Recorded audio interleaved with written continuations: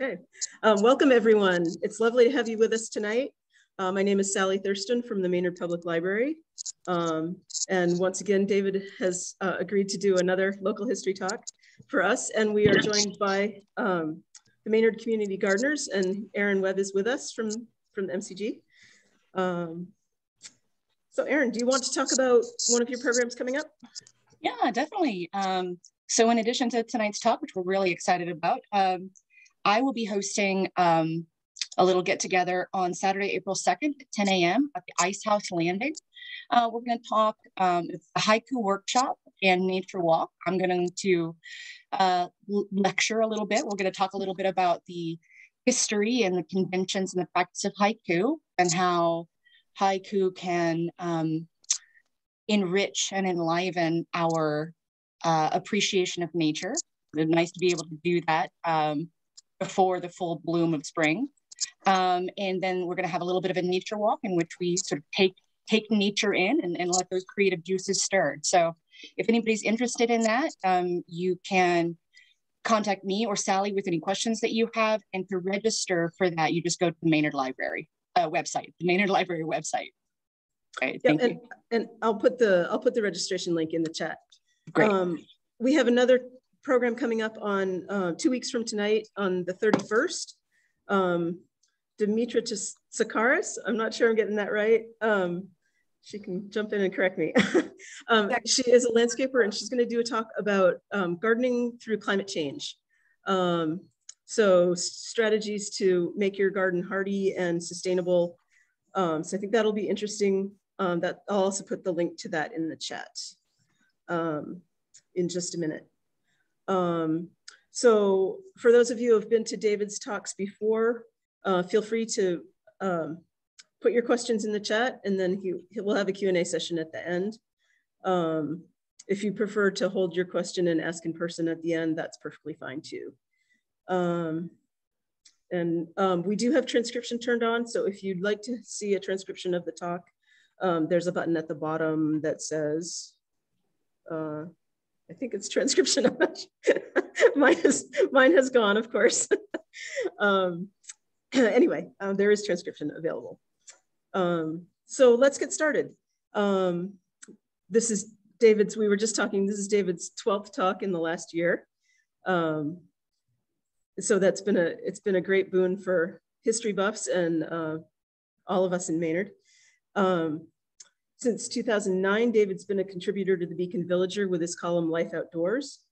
The column covers a broad range of topics, including local history, outdoor recreation, natural history, and things like the Maynard family and local businesses and anything you could possibly want to know about Maynard. And those columns have been collected into two books, Maynard History and Life Outdoors and Hidden History of Maynard. David is the driving force behind the Trail of Flowers, which he'll be talking about later. And he was also a member of the Sesquicentennial Steering Committee that published the 150th History of Maynard. We have copies of that book at the library, and are they still at Six Bridges Gallery, David? Yes. Okay, so if you'd like one of those books, stop by. And with no further ado, we'll turn it over to David. Welcome and thank you. Okay, a pleasure and happy to see everyone. I do want to have that plug for Maynard, Massachusetts, the 150th anniversary. We have limited numbers of copies still available, but they are at Six Bridges Gallery and at the library for $22 a book. And that said, I'm now going to move to the slideshow and we will go for it.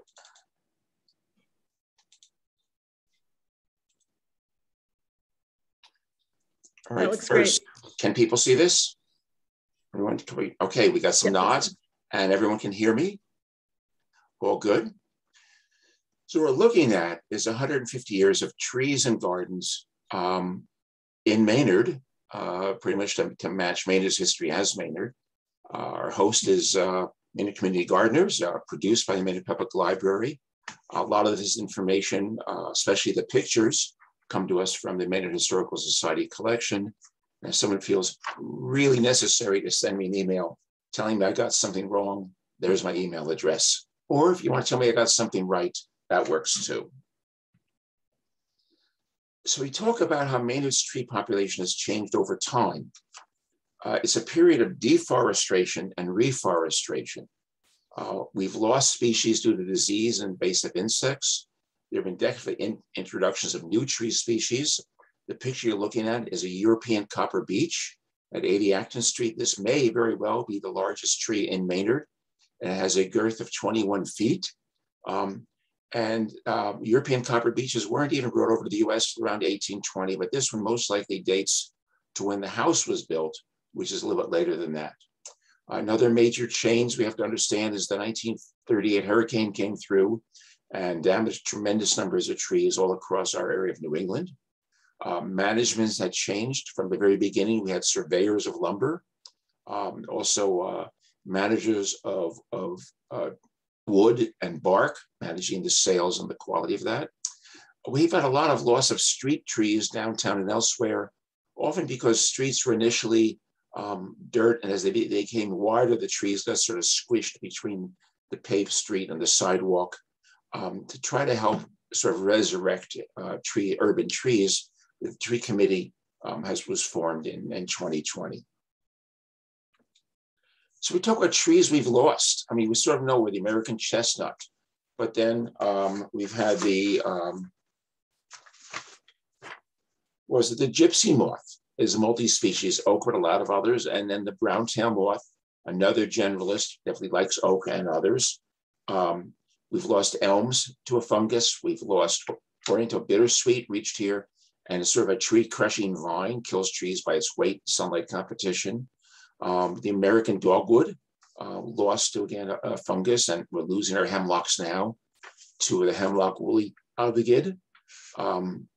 Multi-species, I don't know if you lot remember, but late 20th century, early 21st, we had a lot of damage around here by winter moths, which has since diminished because some predator species, some parasite predator species have been brought in. And we're beginning to lose our ash trees. To get back to what we're talking about deforestation and reforestation. I'm actually going to back this up a bit. I want to point out that in the early colonial era, and I don't have a picture for this, so you're going to have to listen to my words, the land that would become Massachusetts was an estimated 90% tree covered. So you have to imagine, except for marshes and swamps and beaver ponds and a few barren mountaintops, colonial Massachusetts was 90% tree covered. Cutting down of trees for farming, for firewood, for fencing, reduces to a low of 30% circa 1875. So just about when Maynard was being formed, this was the low in the total number of trees covering land in Massachusetts. And this does not mean that there was 30% virgin forest. You have to realize that really nearly all had been cut, some reforested after poor farmland was abandoned, some maintained as firewood lots where you're going back and cutting every year, trying to cut away your fire, but letting trees grow up. Circa 1875, we have a change. Heating and cooking and railroads were converted to coal. Lumber for construction was brought in by train from Maine, from Michigan. Massive farm abandonment, and this is the most important thing, all across New England. Massive farm abandonment for people who said, I'm tired of this, I'm moving to Ohio where it's flat, I can run a plow, I can run a horse-drawn reaper, led to a reforestation that actually peaked at 70% around 1960. So this area had gone from 90% trees down to 30, back up to 70. Now from then to the present, there's been a gradual deforestation to about 60%. The consequence of population increases, growth of suburbia. But going forward, state and local efforts need to be made to sustain tree cover. Okay, so Oriental bittersweet. We've got a picture here of an avid volunteer up on Summer Hill, and all those twisty things he's cutting are Oriental bittersweet vines that were 10, 15, 20, 25 years old, 2, 3, 4 inches diameter, and just pulling down trees with their weight. And then you can see also a wreath made of the vines with the berries, which is of course very pretty. But what happens is the robins come and eat these in the spring, and then they poop out the seeds. And that's why you see a lot of woodland edges with a little bit more sunshine, where robins tend to roost is where you see the worst propagation of bittersweet. Then we had moth problems. Now we have to realize that, circa 1900, 1905, 1910, Maynard actually had a moth department to remove gypsy moth egg cases and clip branches that have brown-tailed moth webs. So the pictures you see on the right are a male with the darker brown and a female with the white wings. And the lower picture is the females laying these fuzzy egg cases in the trunks of the trees.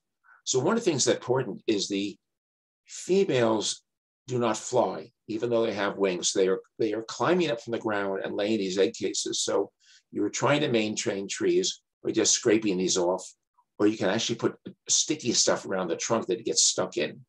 What you see with the horse and the wagon, the guys, they had a spray can, but also long poles, because brown-tail moths, and let's see, we have pictures of them. Okay, now you know why it's called a brown-tail moth. Here's the problem. Not only were these tree killers, and you can see what the webbed nests look like in the blue picture on the lower right. They sort of overwinter as caterpillars in these and then come out in the spring and eat everything. But the barbed hairs that are on the moths and also on the caterpillars contain chemical compounds that cause a poison ivy-like rash. And they shed these hairs, and the hairs remain toxic. So you could be out playing, sitting outside of the picnic table, raking leaves and raking these up and getting a skin rash on your neck, on your hands, irritated eyes, asthma-like attacks from these brown-tailed moths. These are gone from here now. Some of the parasites brought in to combat gypsy moths are actually much more effective affecting brown-tailed moths, but there is a significant brown-tailed moth problem resurging in central and northern Maine, north of Portland. So but you have to remember they were as far down here and horrifically bad, to the point that the budget for the Moth Department was larger than the budget for the fire or police. Now, if we talk about more recent, I don't know if any of you remember seeing winter moths, and they're so called because they don't really come out of the pupa until after Thanksgiving, and you see them flying around even though it's snowing and cold. This is because they basically are synthesizing antifreeze. So they are frost and freezing resistant. Again, the females, that picture on the lower left is a female with just vestigial wings, a fairly large body. The one on the upper left, a male, about the size of a nickel. So the females walk over the trees and climb up the trunks. And that's what you see going on in that birch tree in the center. So if you saran wrap around a tree, as I've done on the right, and then coat it with stuff called tree tanglefoot, it's sticky and stays sticky. The females walking up will get stuck in it, and the males are attracted to the pheromones, and they get stuck in it, and you're protecting your trees. Otherwise, these are decimating maple trees. You can see up the upper right corner of the chewed up leaves of maple, but they'll also eat like blueberry flowers before the flowers can form. So you're losing your blueberry crop. Any other sort of little flower buds, they're very early in these flower buds. So this was a real problem with damage to, just make sure I'm covering everything. The moth problems, but right now the winter moth is in receding because there's a parasitic wasp and a parasitic fly that are combating successfully this invasive species from Europe. If we talked about introduced tree species, well, some of these you'll recognize very easily. Apple, pear, peach. Some of the ones we don't like anymore, tree of heaven, Norway maple, black locust, buckthorn are considered invasive in Massachusetts. So we really shouldn't be planting these. There's actually so many Norway maples in Maynard that we can't run around cutting them down, but we just have to understand that they're just, they break easily, the branches break. There are problems with some of these, but we've also seen, again, the European copper beeches, and there's also a very nice large one right by St. Bridget's Church. That's another place you'll see a beautiful European copper beech. Catalpa, another softwood introduced species, and there's a little cluster actually of these are actually right next to Maplebrook Park. So and they have these long pods with the seeds.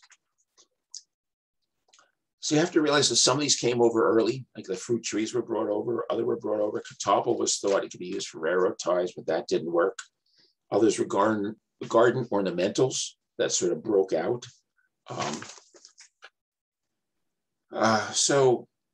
And here's the point. A survey conducted for Maynard in 2020 reported that 25% of the trees in public spaces are Norway maples. Clearly, there was a tremendous amount of overplanting of this one particular subbreed of maple trees, and we have to try to replace these with more variety. You also have to remember that at one point, streets were lined with elm trees, and then when we lost all those, we were losing shade on Elm Street, and many other streets, as we sort of had created a monoculture of one type of tree, and that's always a risk.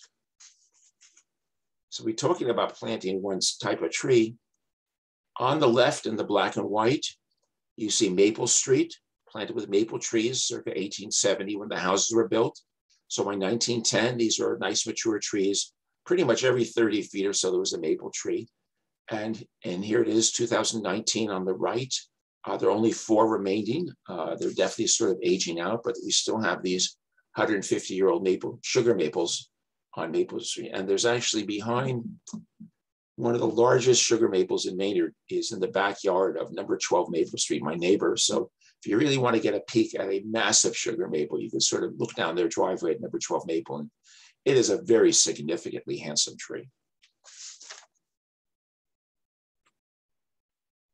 So we now have the tree committee, the tree corps, who are promoting the planting of trees on public and private land. We'll work in developing an ongoing tree census, seek grants, education programs, consider proposing a tree bylaw for privately owned trees. Now, I don't know if some are aware, but in some places such as California, you are basically prohibited from cutting trees on your own property without getting a permit first, which seems very onerous if you sit there looking at it. And of course, a dead tree, a sick tree perhaps, but the point is, the state of California has said, we really want to protect trees on public and on private land. And the town may want to consider the same sort of ruling to try to protect our trees. The photos are from a DPW planting of trees along Mason and Main Street, May 2021, to replace dozens of trees that had been there and had basically all died back.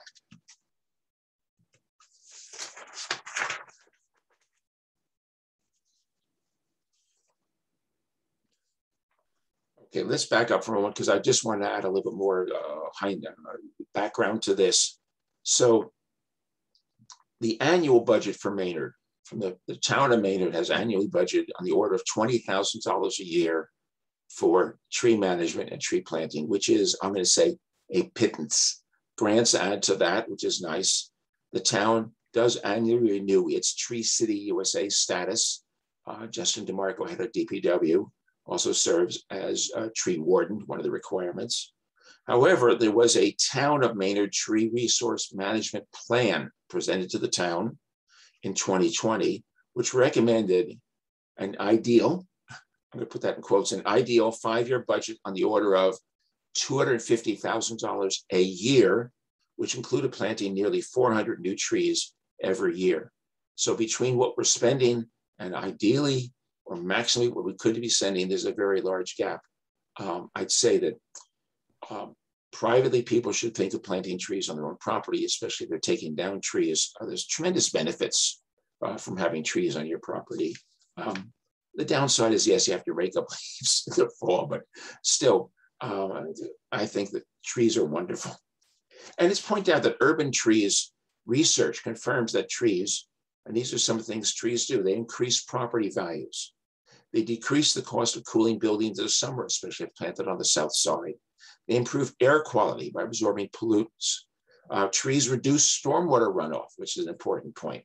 They improve, here it is, they improve the mental status of drivers and pedestrians and homeowners. And they provide for wildlife diversity. So definitely plant a tree.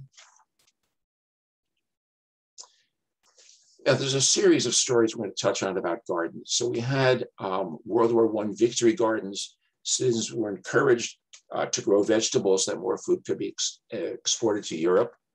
During the Great Depression, again, there was land set aside and funded for municipal gardens, providing fruits, mostly vegetables, potatoes, beans, and a canning operation.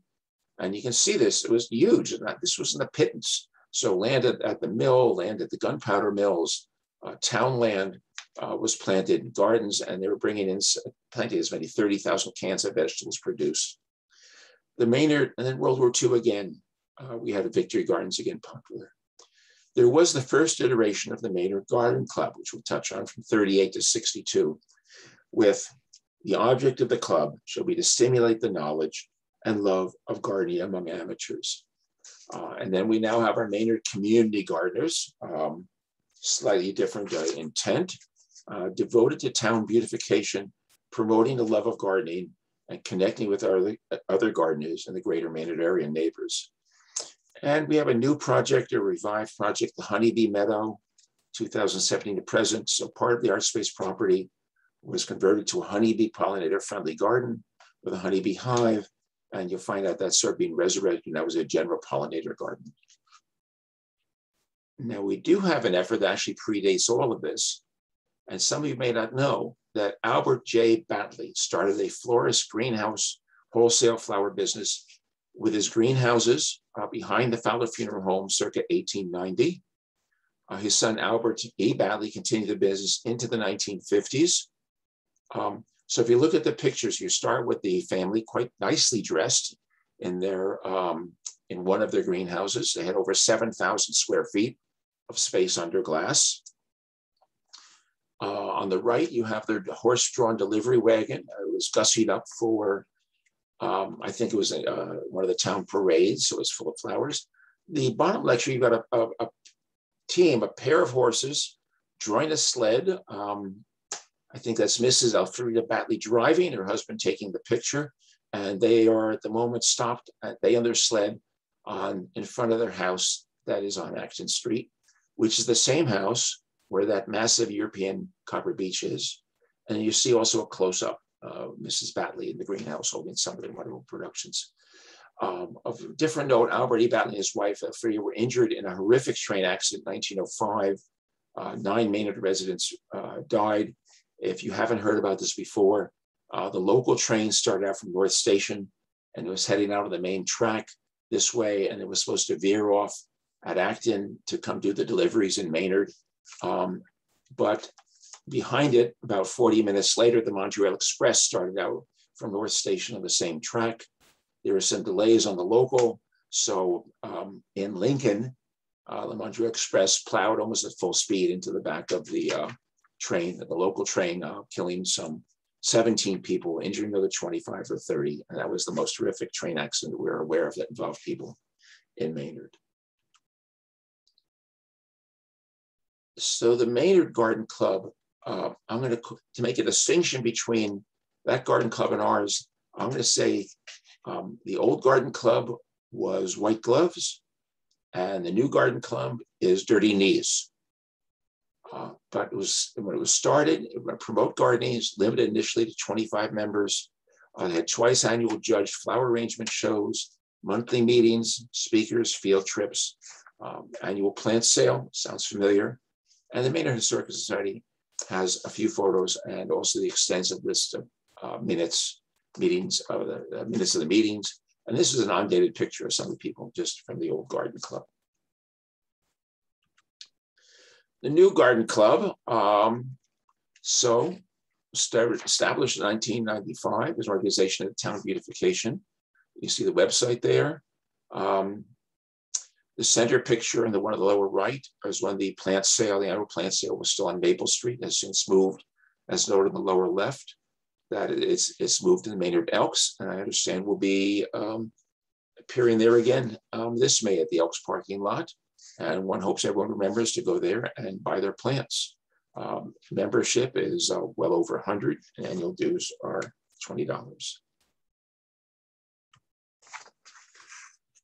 So we know that Maynard Community Gardens maintain Maple Brook Park at the corner of Maple and Summer Street, and also buckets scattered about town. You can see one of the ones in the lower right, which means planting and then watering those buckets. The town, if you look in the far distance of that picture, you'll see a hanging planter, and the town hangs those up and waters those, but I believe the town manages those.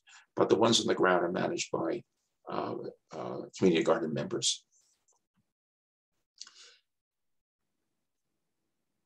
So this is from the 15th anniversary of Maynard Community Gardeners, which was coincided with the plan to create Maplebrook Park. So what happened in 1992, and here's just a little bit of history, the town of Maynard was considering constructing a small parking lot at the corner of Maple and Summer Streets. And neighbors led by Teresa Jones, who's in the white and blue outfit on the left, and Diane Russo counter-proposed a park. The park proposal was approved at town meeting and was a catalyst for starting the Maynard Community Gardeners as an organization a few years later. So in 2017, the park lost almost 1/3 of its area to the Aspen Rail Trail across the back. The trade-off being now that far more people see the park every day. 30 buckets were purchased by the town with a grant from Stratus Technologies, and MCG has added more over time. Other businesses have contributed to the community gardeners, and these bins provide just a bit of added beauty and decoration to downtown.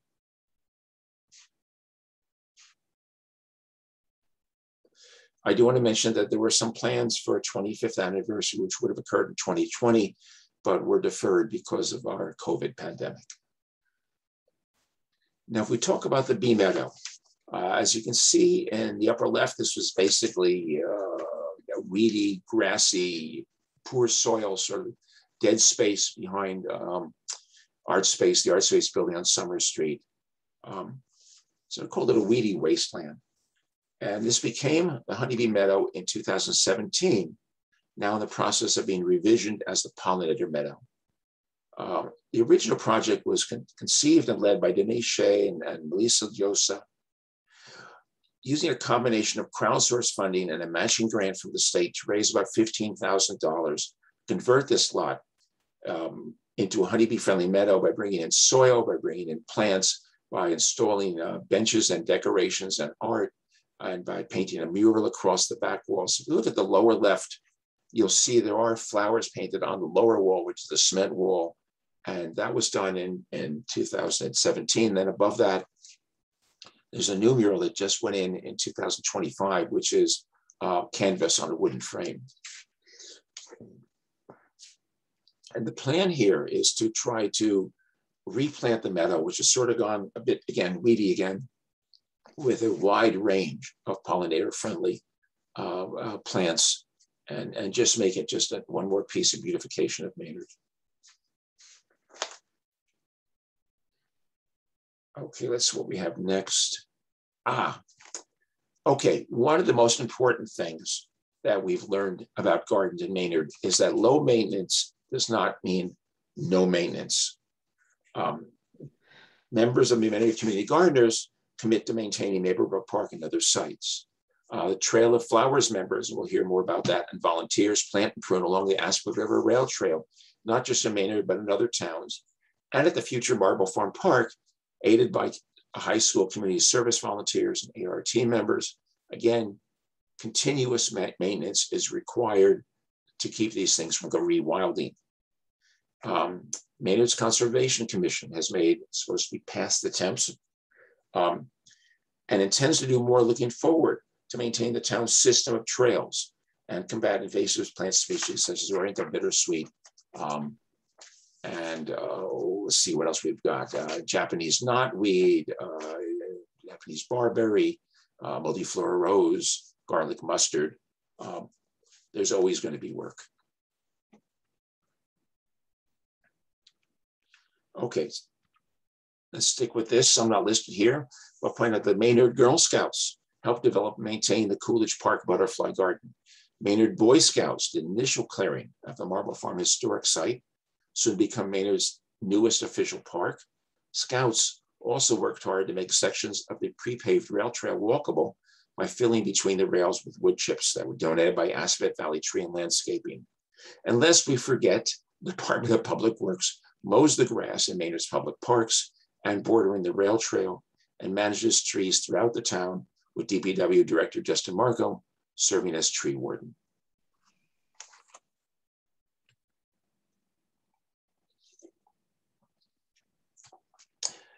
want to elaborate on climate change because it affects what we're growing, what we're planting, what grows wild, how it grows. So here's the point. We have weather records from Massachusetts dating back more than 100 years. And it shows there's been a modest increase in temperature and a much larger increase in precipitation. So we've become a little bit warmer and a lot wetter. One of the reasons is that warm air can hold more water. So when warm, wet air collides with cold air, the result is more intense precipitation and flood risk increases. I don't know if you're aware, there's a number of flood control dams up and down the Assabet, but we still, as recently as 2010, had a pretty significant flood that brought the river to more than 7 feet deep. Winter has gotten shorter. One example is Lilac Sunday on the Arboretum. Used to be the last Sunday in May. It's now the second Sunday. Winter has gotten snowier. This sort of feels like a contradiction in terms if it's warmer, but what you've got is a shorter, snowier winter. Of the 10 snowiest winters dating to 1890, 7 have been in the last 30 years. And as a matter of fact, Boston's January 29th storm tied a record for the most snow in one day. What you've got is you're seeing less snow in December, but you're going to see larger storms in January and February and into March because of that warm air and warm wet air colliding. This shows the numbers. So you can see the horizontal line is the absolute average in temperature. Your scale on the left shows that your average temperature for Massachusetts was just under 48 degrees. The red line shows the change over time. So we've become about 1 degree Fahrenheit warmer, which is a modest but still significant amount. It's definitely changed the timing of the end of fall and the beginning of spring. Much wetter. Now, over the same time period, the red line is very steep. You've gone from average around 35 to 40 inches of precipitation a year up towards, and some days above 50. Now, if you notice, I've also pointed out, here you have the 1964-66 drought, tremendous drop, but in general, we are, everything east, it's not just Massachusetts, pretty much as the country as a whole, everything east of the Mississippi River has become wetter. Everything west of the Mississippi has become drier. So the problem is all throughout New England and really throughout much of eastern United States. As a consequence, the average volume of water in the Assabet River has increased. So this is, the scale is cubic feet per second.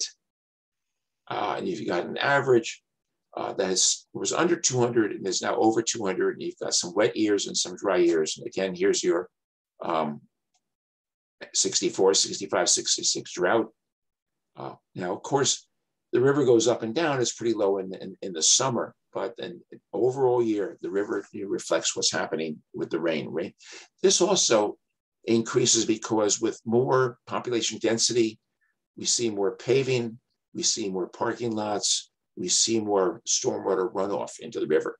Another reason why it's important to plant trees, because trees absorb stormwater and hold it and throw it back into the air rather than having to erode our soil.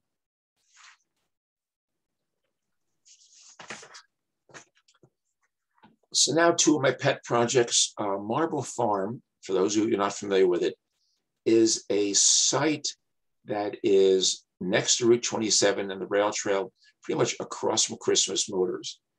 And it's called Marble Farm because the Marble family settled there in 1705, making them one of the very, very first families to move to the area, and built basically a 2-family house, and occupied, the same family occupied that house, descendants, 6th and 7th generation, for over 200 years until the house burned to the ground in 1924. So we have that same house from 1705 to 1924.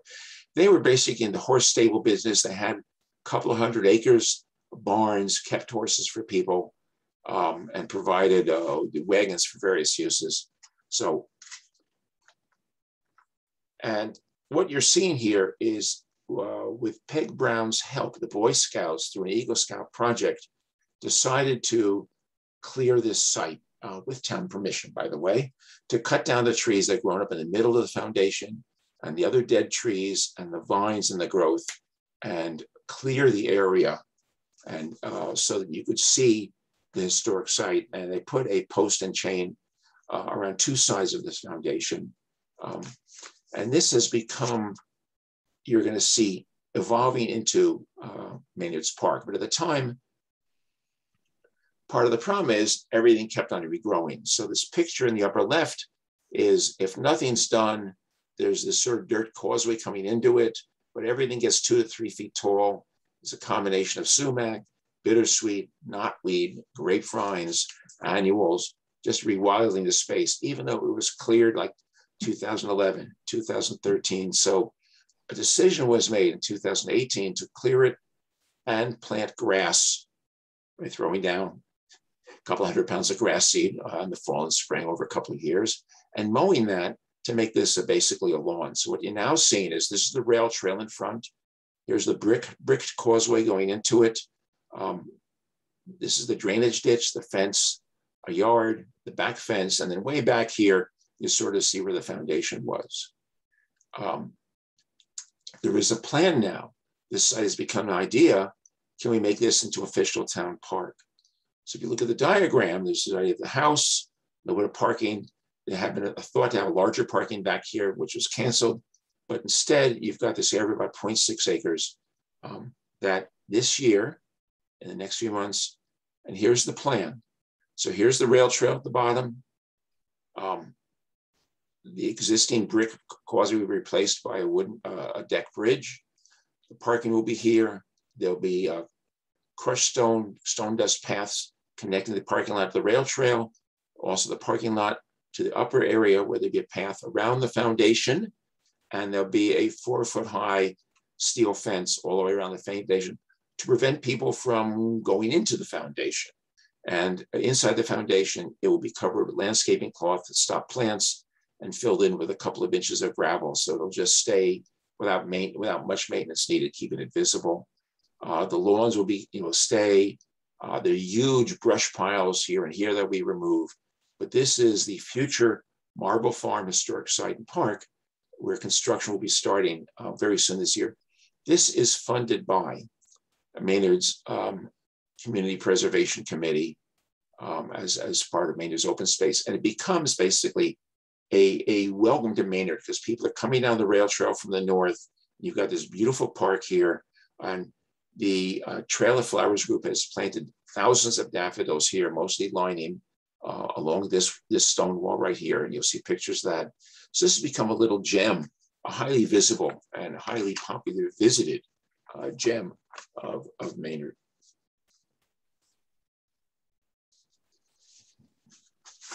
So we have a landscape architect who gave us this design, and we're ready to go.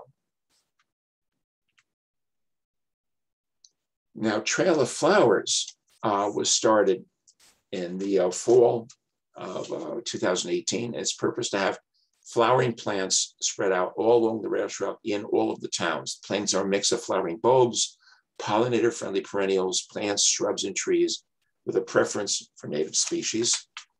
As of fall 2021, plantings have been active in Maynard, Marlborough. Hudson will be added this year. The Maynard sites are the Marble Farm site.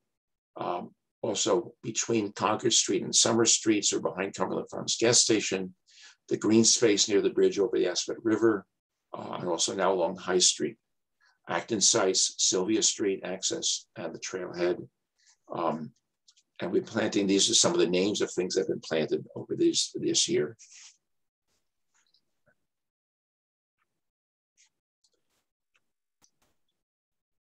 So the Aspet River Rail Trail, as a 501c3 organization, acts as basically the treasurer for this. Fundraising for Trail of Flowers has been a combination of grants, private donations, and sale of only Maynard mugs. You can see a picture here. Going forward, this will become a membership organization with annual dues, sort of akin to what you're seeing with the Maynard Community Gardeners, but we'll also seek industry and private grants and donations.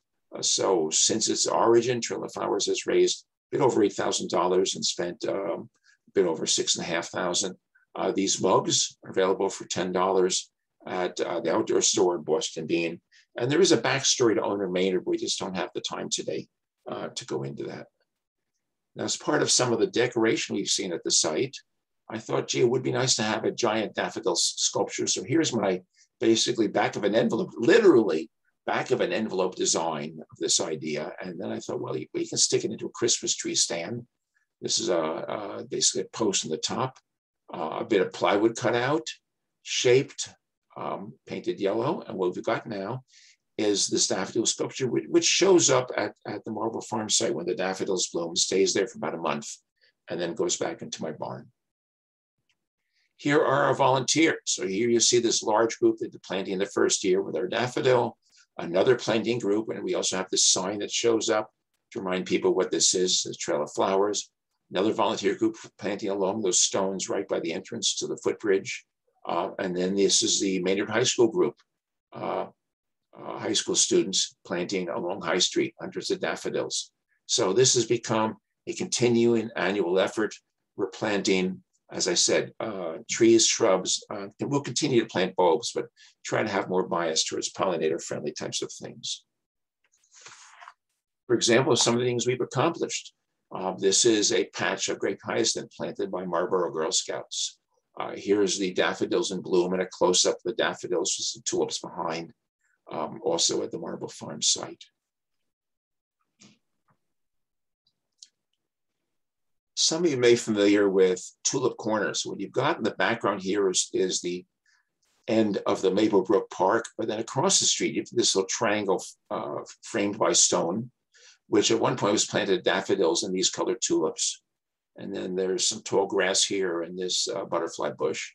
But these died out and replaced by all yellow tulips, which are still planted there and still coming up.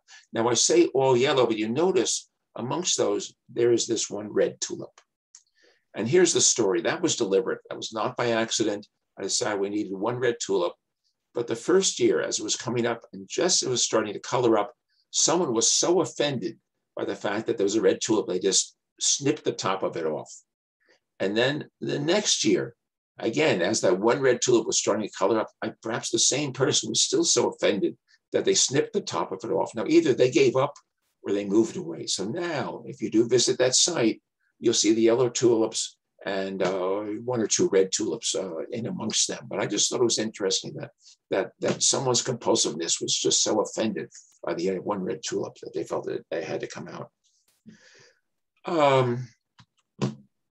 There are also volunteer plants. And this is one of the nice things is you've got this whole patch of black-eyed Susans that are along the rail trail, parallel to Railroad Street. You've got this patch of, yes, it's Japanese nightweed, but one of the things I've noticed is it's late blooming and the honeybees like it. It is a monoculture. I don't promote it, but I'm not as offended by it as I was before, and I realized honeybees like it. Chicory with these little blue flowers, a big patch of goldenrod along the trail. So we definitely got some volunteers. We're also planting more goldenrod along the trail because that's loved by wasps. And again, it's a late season blooming plant. I think I've reached the end. Okay, thank you for caring about Maynard's trees and gardens.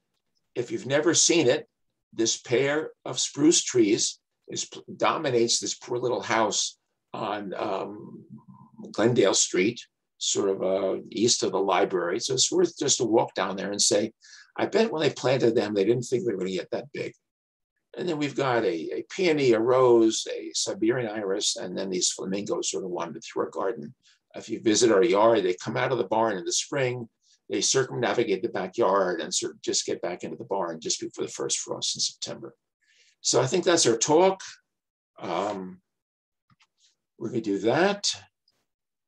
Stop the share, go back to people, and Sally, if you will moderate. I see we have some chat questions and maybe some other questions, and well, let's talk. Okay, so Erin's gonna jump in. Yeah. So excuse me, Kate mentions that there's another club, the nonprofit Maynard Tree Corps, with a link for people to check out. Kate, do you want to talk about the Tree Corps for a second? Do you want to unmute? I think a lot of people here are aware of it already. It's the alter ego of the tree committee. It's the civilian part, that supports trees.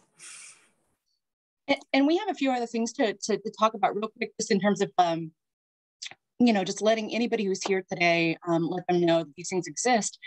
While we talk about these things, I want to encourage anybody here to put any questions that you have in the chat. I know I have lots of questions, so yeah, just like a lot of things to talk about. So please put those in the chat. In the interim, I just want to say, I really appreciate, David, I really appreciate your call to action in terms of homeowners, home gardeners, nurturing trees in their own yards. I wanted to use this as a plug for Neil Peterson, who is a Maynard resident and also a forest ecologist. He is going to be leading a, tour/talk on April 9th at 9 a.m.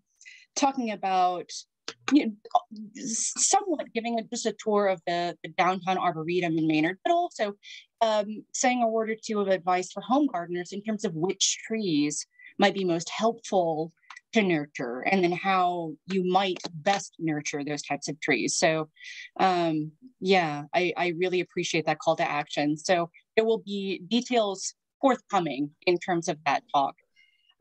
Also, David, you mentioned the plant sale of days past. I wanted to take just a moment and invite Marianne Shainer to just say a word about the plant sale coming up this year. Okay. Thank you, Erin. David, thank you. This was fascinating and I learned so much, and I really appreciate hearing all this stuff. Real quick plug. We had a little pause for COVID, but we came back last year with the 26th annual Maynard plant sale at the Elks, and it was wonderful, and we're hoping to do such wondrous things again. It will be Saturday, May 14th from 9 a.m. to noon at the Elks parking lot. We're looking forward to having lots of wonderful volunteers, hint, hint, as well as people coming to browse. If you don't know about the plant sale, most of the plants are donated from local gardens, and that means they've already proven they can live here, which is a nice advantage. We also have annual flowering plants and herbs and vegetables and beautiful hanging baskets from Brigham's, who graciously partner with us to provide those. And if you have questions, you can certainly look at the information that's being posted on the Maynard Community Gardeners website and Facebook page and in the newspapers. Or if you have questions or please would like to volunteer, you can contact me, and my email for this is Strout, STROUT 1896 @gmail.com. Great. And Marianne, maybe are you willing to put that in the chat as well, your email address? Sure. You don't have to, of course, but if you want to. No, this is my plant sale email, and I don't know, David may notice that name because Strout was a historical family in Maynard, and that's why I picked it. Wonderful. We have one more quick plug before we get to the Q&A proper. Lee, you had posted a comment during David's talk about a bylaw.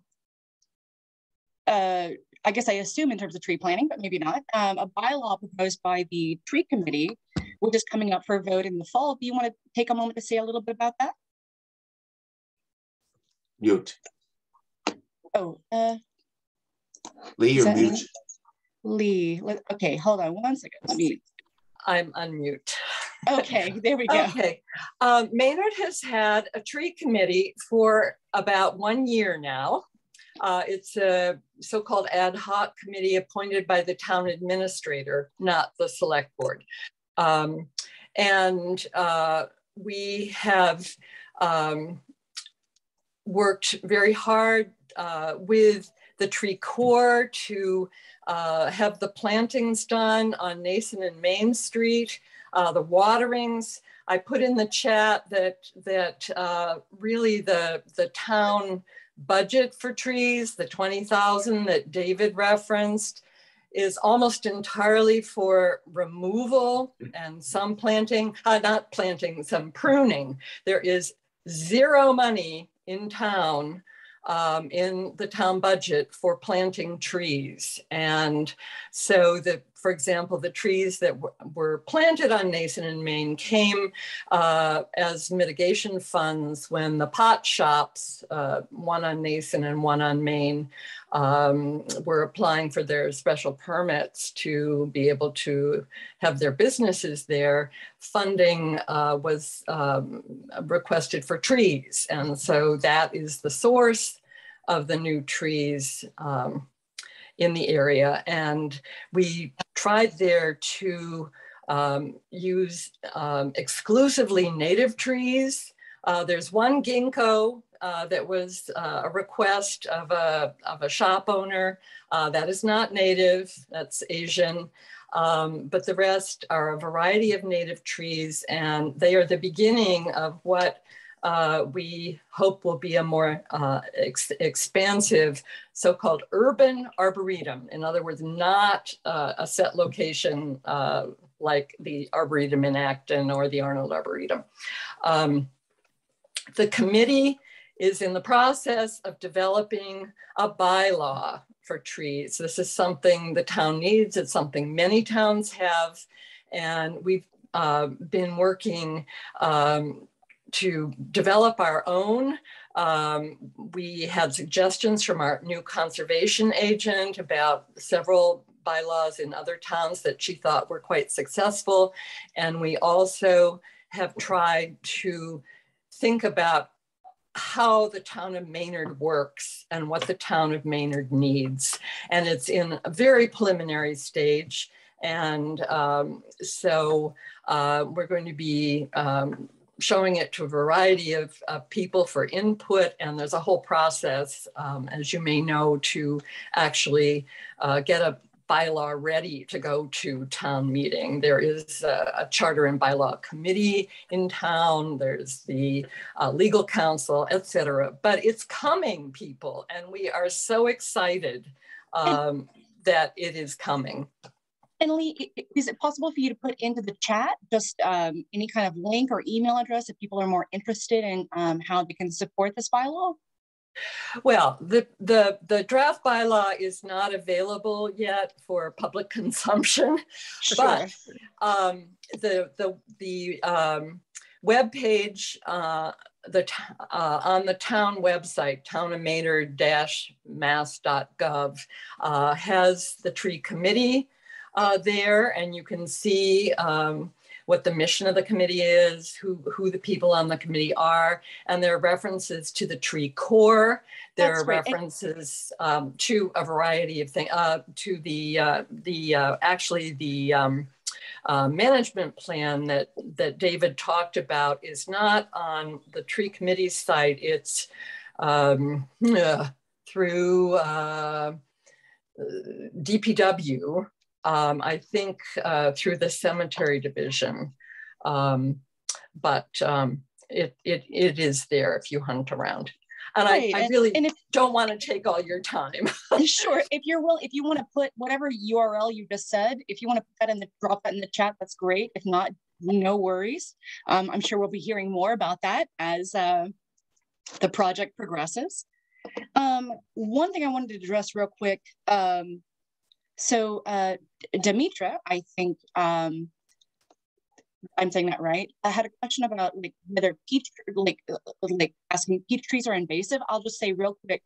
I think David, from your slide, you were indicating which trees were introduced, and some of them were labeled as invasive. Are you able to put that slide back up? Just so we can see, because you had a list of trees or plants that were introduced, let's see if I can get back to that. Trees were one.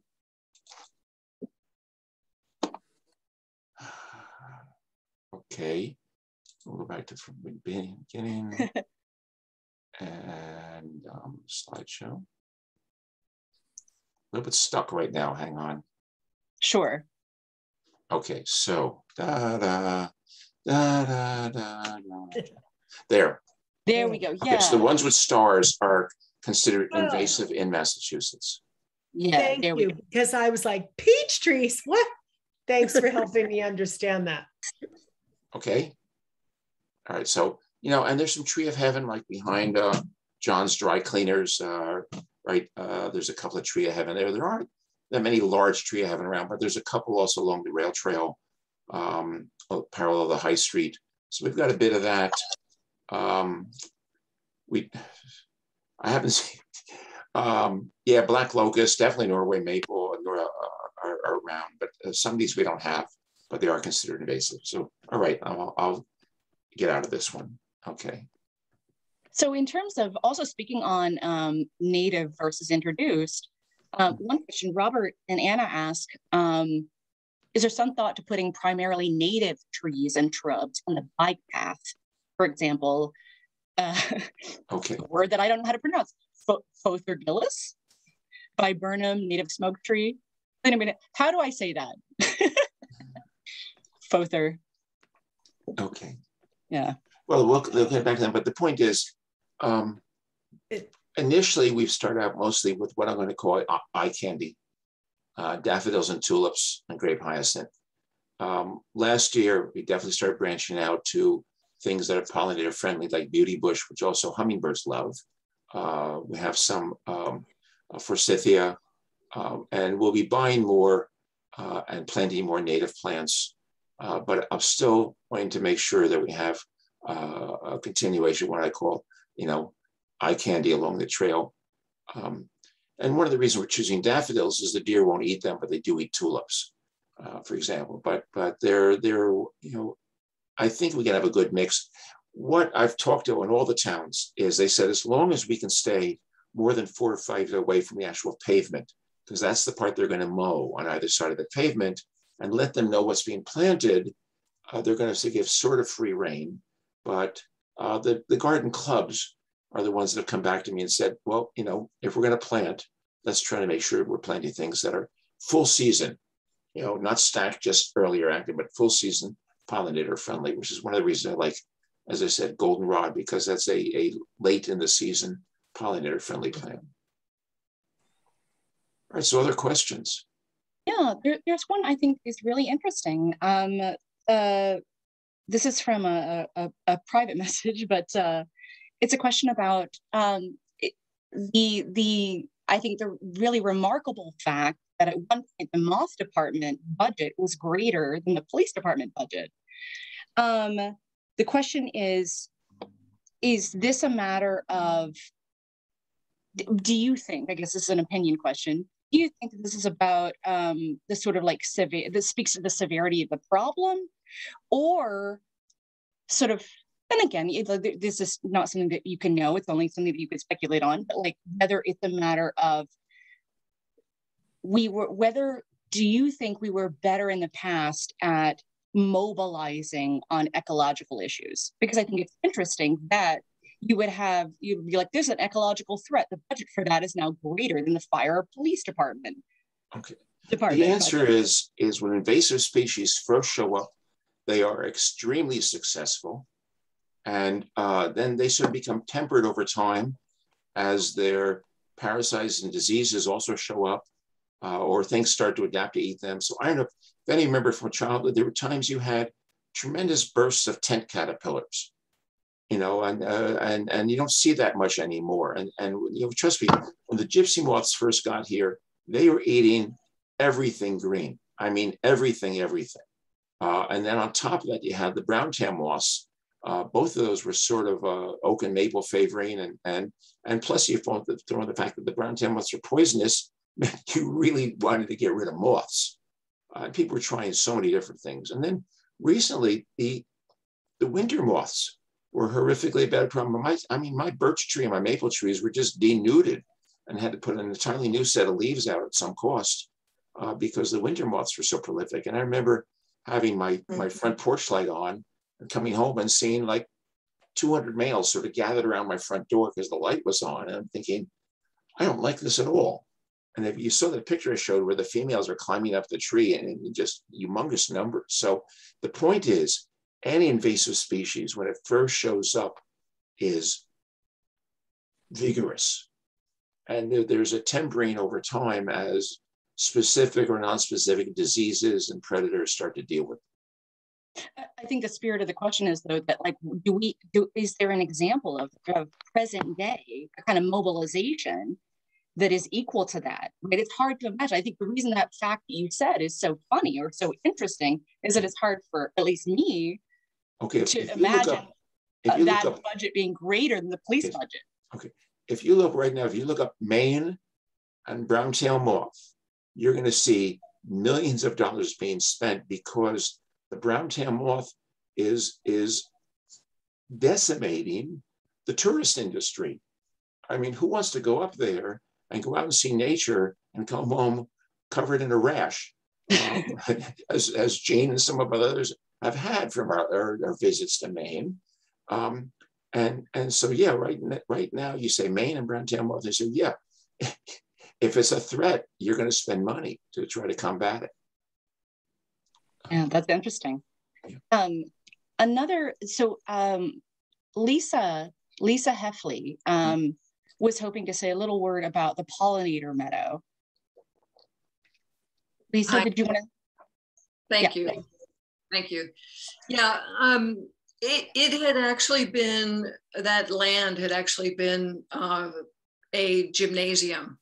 And when that was raised, it was empty for a while, and then we turned it into a honeybee meadow with a honeybee hive.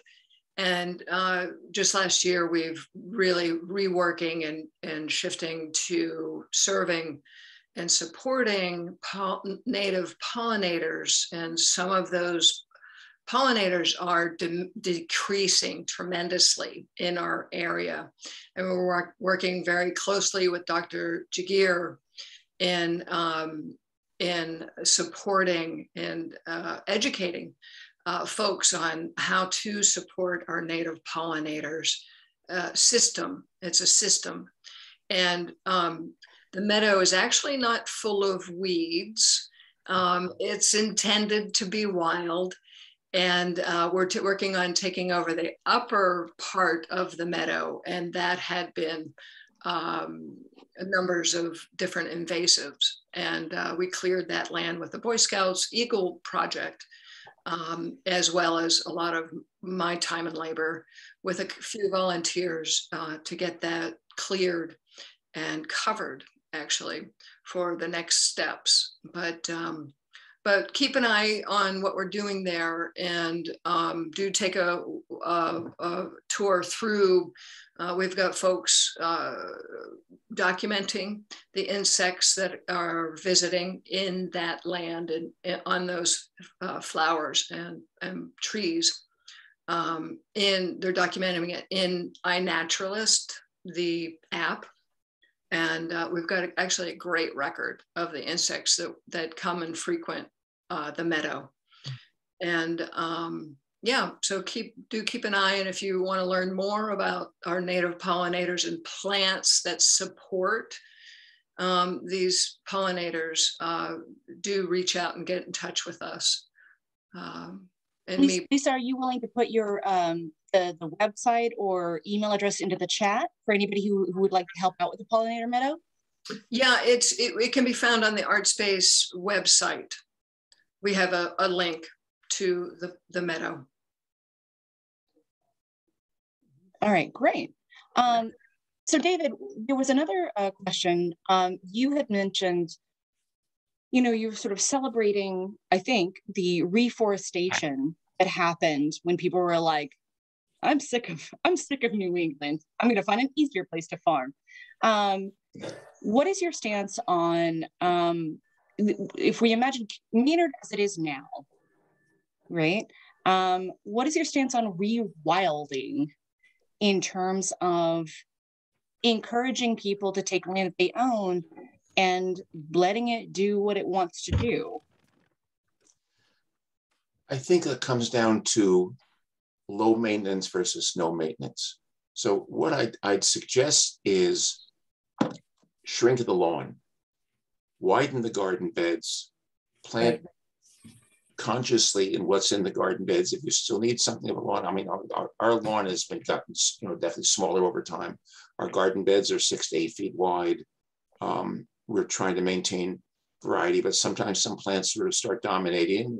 You try to mix them up or plant things that disappeared. I don't think you can just wild, there's a progression or a succession of plants. That's right. But sometimes it's dominated by plants that aren't necessarily ones you want. So as I said, you end in disturbed territory. You end up with a lot of garlic mustard, bittersweet, and poison ivy. So Japanese barberry. For example, if people have walked on the Ashford River Walk Trail, people are aware where that is. There's 2 entrances. One is on Concord Street, and the other is Colbert Avenue, the end of Colbert Avenue.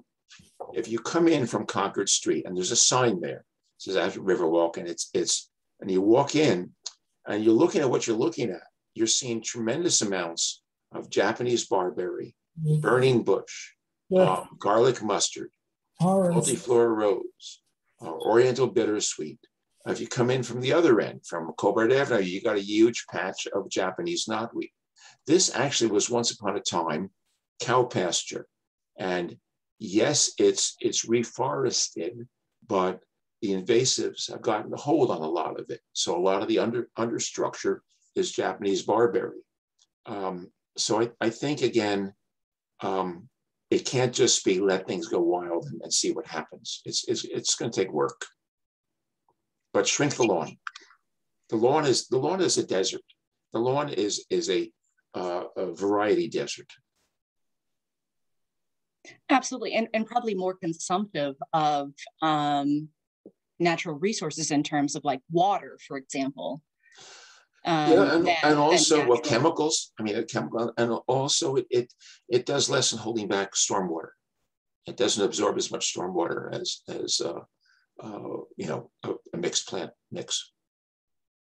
And do you have any resources that you can suggest in terms of like recognizing if you're looking to rewild your property, do you have any resources that you can suggest in terms of identifying what might be something that you would want in your ecosystem, in your local ecosystem versus what you? I think there are better lists and better experts. I'm more of a historian than I am a trained guard. I can walk in my backyard and tell you what's pretty, but I can't always tell you what his name is. So I'm going to defer to people who have access to, people who by profession are really understanding, what's growing here and what we want growing here. And I think, again, Lisa has the connections that they're working on through the pollinator menu. You also want things that are bird friendly. We've been planting winterberry along the rail trail because cedar waxwings and robins eat those berries when they come through in the winter and spring. So you have to also start thinking about not just pollinator friendly, but you want to make places where birds can nest, where birds can find food. And that's another group that we otherwise we'll lose our birds if we don't pay attention to what's, bird friendly. Yeah, great. And we're getting a lot of suggestions in the chat in terms of resources for checking that out. Yes. Yeah. Demetra's raised her hand. I think this sounds like a lot like what you might be talking about in 2 weeks, Demetra. Do you want to unmute? Yeah, thanks. Yeah, I actually just threw some things into the chat, but it's a great question about rewilding. And David, I haven't met you. I think you're fabulous. And I agree with you. If you just leave it alone, all hell is going to break loose because invasives are invasive. Yeah. But I will talk about that and I'll have resources too, but like Grow Native out of Waltham is a great organization and anything Doug Talamy writes is great. And, Garden in the Woods is great. So, but yeah, and Russell's has a native plants section now. Yes, yes. Oh yeah, there are lots of great places to get native plants now. The species, it's great. Yeah, right. Okay, so Demetra's talk is in 2 weeks on the 31st. And I'll put that link in the chat again. Okay, good. Other questions either about the history of this? Because you have to realize that the woods we see are not the woods that were here 200, 300 years ago. So on that, there is another question that I got privately, which was about indigenous peoples. So the question is basically like, do you have, you know, in your research, did you come across anything that had anything to do with the use of the land done by indigenous peoples, basically, like referencing also the work done by Friends of Pine Hawk in Acton, right? That the sort of like conservatorship that is happening there. Well, actually, one of the talks I gave last year was called Before the Europeans Got Here and After. And I was actually able to consult with Nipmuc, which was the local indigenous people, to talk about what their lives and culture was like before the Europeans got here. So one of the points that was made was they pretty much didn't live in Maynard. Maynard was bad land for an indigenous people also. It was too hilly. What you wanted were rivers that had floodplains, like the Sudbury and Concord, and also which had fish year-round. The Aspet did not. The Aspet was sort of a fast, slow river. In the spring, it was high and flooding, and then by summer, it was a trickle. So it didn't really support a fish population. It definitely wasn't farm-friendly at all for the Native Americans. So you have to understand that the Native Americans lived at a low density in away from the shore.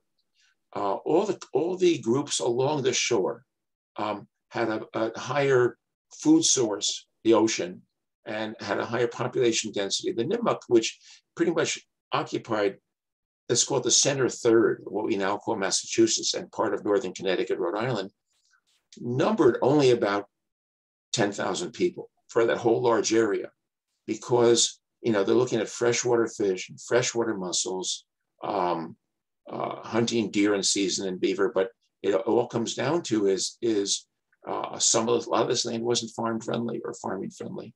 They did have, again, corn, beans, squash, fishing, hunting, but it was a lower population density, moving around seasonally to where the food was. So you weren't in a place year round. The groups moved around to where the food was at the time of the year it was there. I hope that gives a bit of a picture. But that talk is on the library website. Excellent. Yeah, thank you so much. And it looks like Sally has actually posted a link to those talks in the chat. So that's very helpful. Another question, the previous Maynard Community Gardens that you mentioned, where, like, geographically, like within Maynard, like geographically, like where were those centered? Do you have information on that?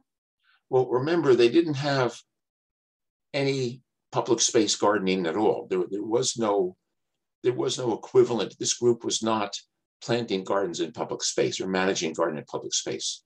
They were having meetings at each other's houses. They were having, say, a flower arrangement, almost competitions twice a year. They were maybe going to visit gardens or garden in the woods even, but it wasn't the same sort of club that towns have now, that towns see the function of a garden club as being part of the community, the public community. It was a different function. It was, I'm definitely going to call upper middle class white families who are just because they like flowers and like gardens, but it's not what we think of now. That was interesting. When you were reading the mission statements, it was interesting that the original Maynard Garden Club, like their mission statement was specifically about promoting love of gardeners for amateurs. Do you, which seems it seems very particular to me. Do you like? Do you know if that was part of a larger cultural movement, right? Like to found a club specifically with the desire, the purpose to promote a love within an amateur yes level. And actually, I think you can look through the town minutes. The Historic Society has the collection in books of the minutes of the club, and their annual brochures and their schedules. So there's a huge history resource there to get a sense of what they were doing. So it was, and also they were a little bit taken aback by, let's call it, some of the wealthier towns where you had people who had professional gardeners basically managing the gardens for them. So they saw themselves as smaller or less than or more modest than that. But they had speakers coming in for groups, but I think the one thing they were not doing was maintaining a public space. Gotcha. Okay. All right. So it looks like we had some excellent questions. Yeah, so much excellent information. Raise a hand, or are we sort of running out? Yeah, if there are any other questions, let us know. But it sounds like, yeah, this was just a wonderful survey package. Yeah, it's a package of information. Yeah, exactly. So I'm going to hand it back over to Sally. But before I do that, David, thank you so much for being here and doing this. Thank you so much to everyone who's here and who's interested in nature and gardening in Maynard. Okay, by the way, there is one question there that we didn't get to. It says, do we know where the previous community gardens you mentioned were in town? Well, when we're talking about the Victory Gardens or the Depression Garden, it was pretty much where the parking lots for the mill are, because you have to realize that well into the 1950s, the mill, which had all those buildings and 1 million square feet of space, had no parking lots at all. Right. So a lot of where the fire station is now being put in, that whole upper parking lot was turned over for public gardens. And there was also a huge stretch over on Powder Mill Road that was also turned over to public gardens. So there were areas, but it's odd to imagine that you had a couple of thousand people working in the mill, and all of them were walking to work. That was the situation at the time. All right, so I think that unless there's any other questions, I'm going to say it was a joy preparing this. I learned more myself, which was great, and I'm glad I could share it. Yeah, I learned so much. Thank you. Thank you, David. And we hope to see everyone on the Trail of Flowers soon, and also at the library talk on the 31st, and the plant sale, and don't forget to sign up for the haiku workshop and nature walk on April 2nd. All right, the daffodils right now are this big. They're just breaking the surface. Soon. Soon. Okay. All right. Thank you, David. Good night, everyone. Right. Thank you.